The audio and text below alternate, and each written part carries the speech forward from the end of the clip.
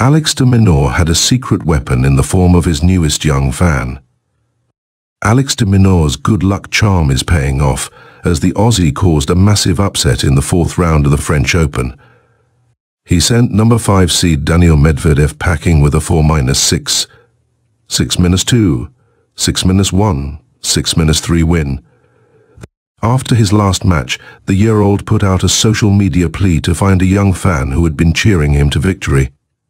It was successful, and de Minaur invited the boy back to watch him face Medvedev. The world know. 11 has now adopted the young kid after claiming he pulled off a miracle in Monday's match. And there's no doubt his new mascot will be back for the quarter-final and even his practice sessions.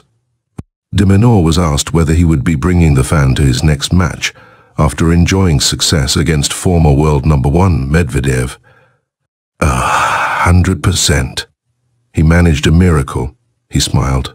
Yeah, might have to get him on tour week in, week out. It wasn't just the one fan who came down for de Minaur's fourth-round contest either, as the Australian made sure that he had a whole extra support camp. The 8-time title winner continued.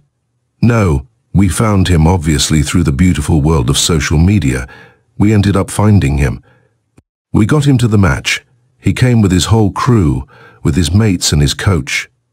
Yeah, it was great to see him out there.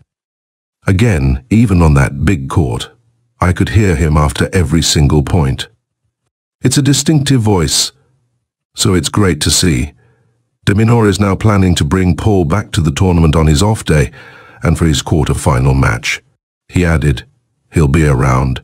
I think he'll be, chilling with me tomorrow in my practice day, and of course, he'll be there for the very next match. After beating Jan-Lennard Struff on Saturday, de Minaur took to X, formerly known as Twitter, to look for the boy. Reposting a video of his young fan cheering him on, he wrote, I need to find the name of this legend. Message me on Instagram. I need you for the next round.